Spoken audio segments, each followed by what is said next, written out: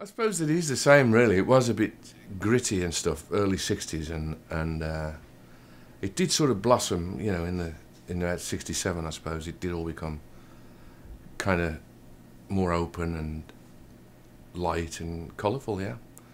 And you know, the silly stuff we used to wear, it was great.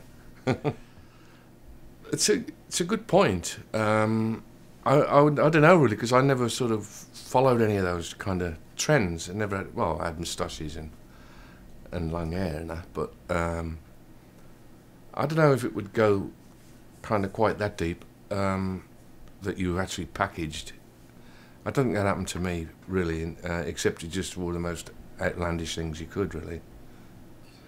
Well, the thing is, there's not much you can do except hope that your record, you know, you got a new single out or whatever, and you just hope it climbs next week, you know. And it was like listening to that chart every weekend. Was Sunday, or was it Sunday or Monday, whenever it was?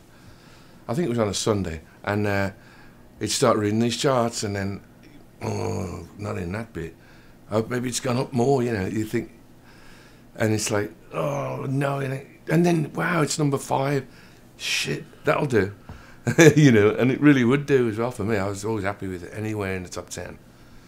But my dad always used to say, oh, it should be a bloody number 1, that. You never mind bloody number 5. I go, oh, I can't win. You know, but so it was a bit tense, you know, those chart weekends.